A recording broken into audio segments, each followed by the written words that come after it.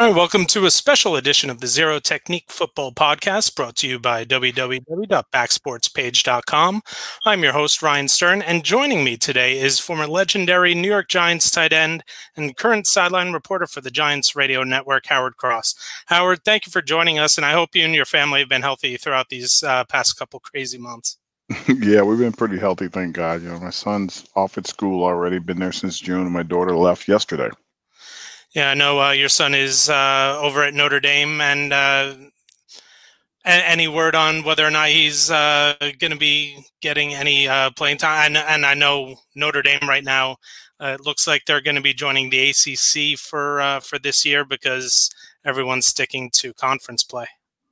Well, Notre Dame's been, taking advantage of the idea with the NBC, and they've made a lot of money with it. But as an independent, this is a really unique situation. They're going to have to do something. As far as he goes, he played the 4 games last year to keep his red shirt. Right.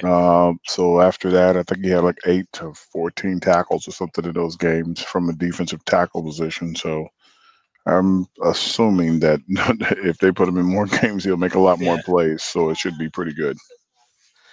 All right. Well, you played the third most games played in New York Giants franchise history. Now, first of all, what do you attribute the most to your longevity? And second, what does it mean to you to be that high on the list for this historic franchise? No, it's pretty cool. Very healthy, very blessed. Durability and availability is what makes you stay in there for so long. I don't think that the world's changed. The world has changed a lot when it comes down to guys and playing. It's, more nicks and knocks now, and they need to take off and get a rest. Where we were opposed to anything, we'd play the entire preseason game to keep guys off the field if we could, just because you wanted to play so bad. It was just different, the different mentality. Guys. They're negotiating now.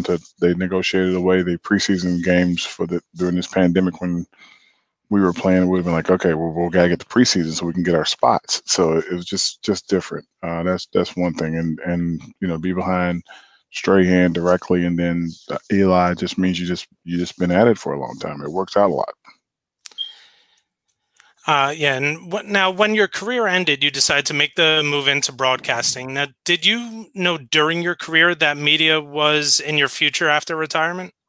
Not at all. Not at all. I think some agents that saw me doing some auctions and doing stand up, kind of goofing off, and they're like, "Dude, you'd be great on TV." And I started laughing. I'm like, "Yeah, sure, whatever you want. I'll try it." And from there, I've done a lot of different things, whether it be ESPN, Fox, CBS, NBC, of course, with the Giants, and just different shows. It's been a lot of fun.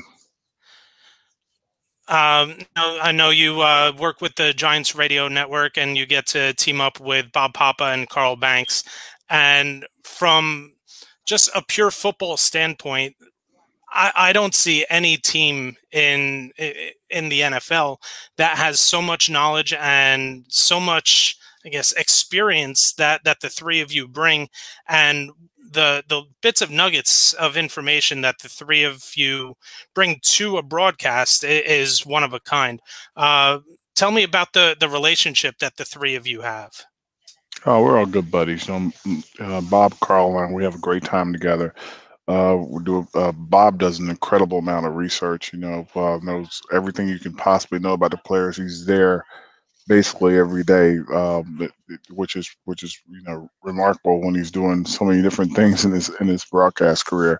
Carl really focuses in on different players and tries to pull together special thoughts during the week. And me, of course, I'm on the sideline getting to watch the guys and pay attention to the day-to-day grind that they have and see how it translates back to the field. So it's, after playing for the team and being invested in the team, because we are, once Giants, always Giants, it makes it a lot easier to focus on, outside of your college. It's very easy to focus on what's going on with these guys.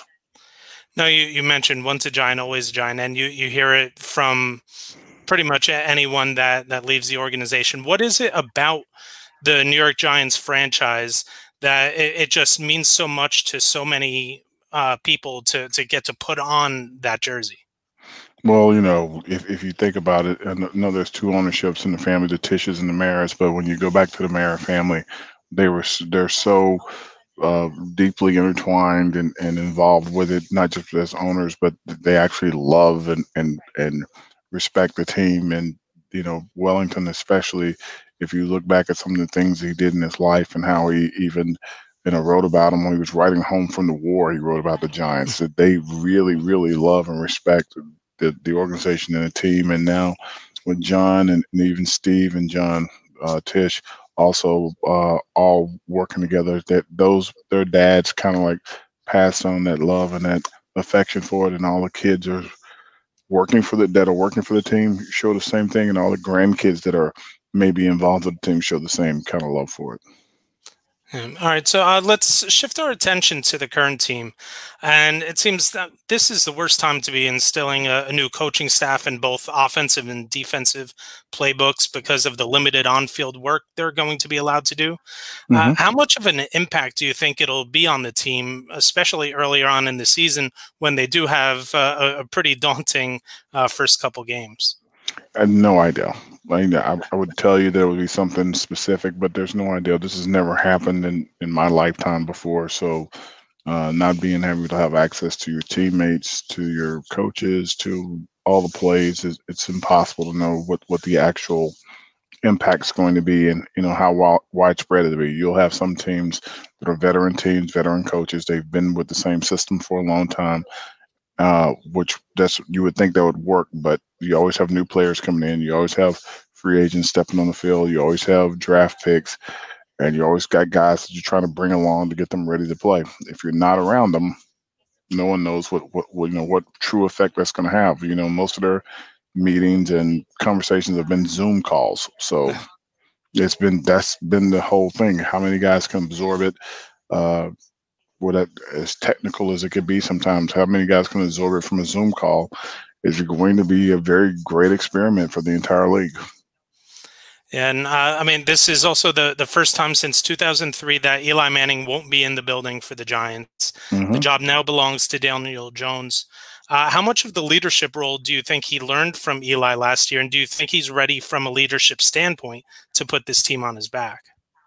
I'd hope he would be, but I don't think guys realize how great Eli actually was. I hear a lot of people criticizing and trying to figure it out. The guy did a pretty remarkable job. One of the top 10 passers, touchdowns, two Super Bowl MVPs, carried the team a few years into the playoffs before the defense steps up and helps them win the game.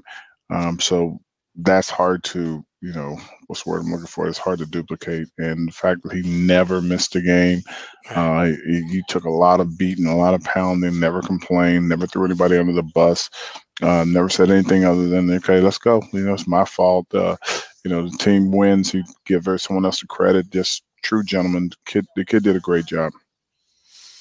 And do you think Daniel Jones is ready to take that leap into leadership and making sure that he can be a franchise quarterback for this team in the present and the future?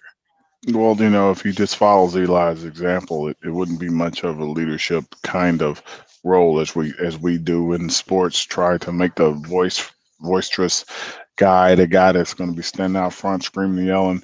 That wasn't Eli. Right. So Eli just showed up, made sure everybody was around, quietly did what he needed to do to get it done, and like I said, kept the focus on him in defeats and off of him in victories. If he can just follow that path, then yeah, he's the perfect leader. If he's supposed to be the guy that's out there cheering and jumping and yelling, that'd be interesting to see if let's see him do that too. So it's gonna be he wasn't like that in college, and he wasn't like that last year, even though he was a rookie. We'll see how he steps in and takes on some role. I've seen some promos and some ads with the team and hear his voice talk or doing his voiceover. So I'm sure he's already stepping into that role very nicely. All right, now, you were known as one of the best blocking tight ends, I know, in Giants history, but in my opinion, in NFL history. The Giants do have their primary tight end who is not necessarily known as a blocker. Do you think that Evan Ingram has the ability to add that to his game? And do you think that if he does add that to his game, will it take away from the explosiveness that he has as a pass catcher? No, I think Evan will tell you, like, his main need is to be available. I think Right. he knows that he's been banged up a lot, and it's not always something you can avoid. It's something you can fix immediately, but his availability is what he needs. He could be like back in the day, Jay Novacek or Jordan up in Minnesota, catch a lot of balls and just get in the way of the guys on the backside. That's a good block, just getting in the way. So that doesn't really have to be. He doesn't have to be the dominating, knock you off the ball guys that we were in our day. But he can, get in the way and make that part of his game. I think he'll be okay. But the biggest issue he has is his health. So he needs to be able to, maybe get a four-leaf clover or something and put it in his sock because he needs to stay healthy as long as he possibly can. One more for you, and it's going to be on the defensive side of the ball. Mm-hmm. And this is a team that hasn't really done much on the defensive side of the ball over the past couple of years. They haven't been able to establish an identity. They now bring in new coaching staff, new game plan. And it looks like they're going to be more hybrid as opposed to a strict 3-4 or 4-3. Does this personnel have what it takes to maybe even not to get into the top 5 or top 10, but to be an average defense? Because I think that's where they need to look for this year. They can't worry about being a dominating defense, but just to be an okay defense, a middle of the road group. Well, you have to have guys on all 3 levels when you're playing defense, and you need like one guy in each position. You need one good D tackle that creates havoc for the entire offense when somebody's getting pushed up the middle. If you can figure that out with Tomlinson and Big Boy up there, that could work out for you. If you get one of those guys or both those guys pushing the middle, it helps. You need a defensive end that can rush. You had Davis last year do some good things, but you need one more guy that can actually bring pressure off the edge. Of course, you do need linebackers, and in a 3-4, if that's what they want to run in a hybrid series, those guys actually rush the passer too. So and drop in the coverage. So you got to figure that out. Do they have the personnel for that? They have to figure it out. That's what they're saying they're going to do. And then most importantly, you have to have cover guys. And right now, you have one safety that looks like he could get to the Pro Bowl, and you have the other kid who's trying. You have 2 cornerbacks that they're both young and they're trying to figure it out as they go. All these guys have got to step up. So what you're asking for is, if you can't get pressure on the quarterback, and you need to get pressure on him, there needs to be very tight coverage in the back to make him hold the ball for one more step, or one more click, or one more second. If you can't get that, then you're going to have some long days.